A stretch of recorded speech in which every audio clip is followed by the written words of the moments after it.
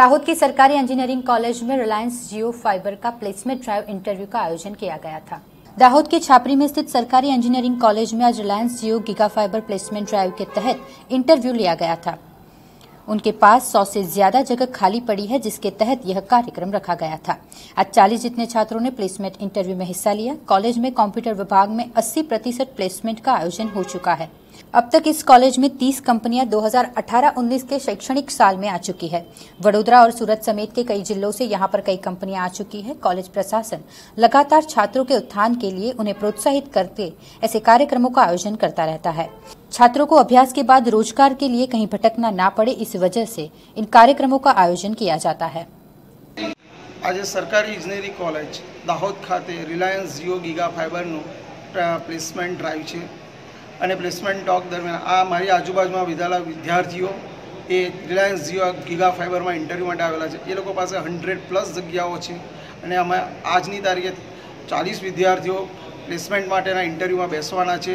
સરકારી ઇજનેરી કોલેજ ખાતે કમ્પ્યુટર વિભાગમાં 80% પ્લેસમેન્ટ થઈ ગયું છે।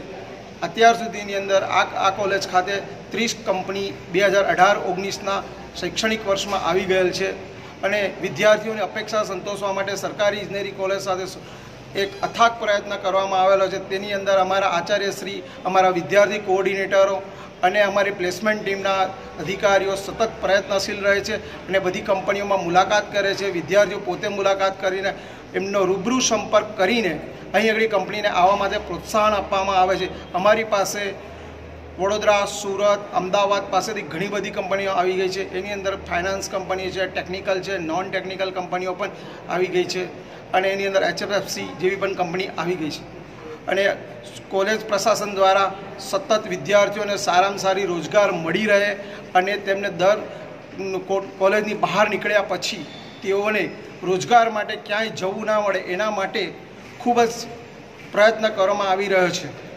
તમારું નામ? હું પોતે અજીતાર દરજી ટ્રેનિંગ પ્લેસમેન્ટ ઓફિસર છું, જેને ગયા સપ્ટેમ્બર મહિનામાં ચાર્જ સંભાળ્યો છે।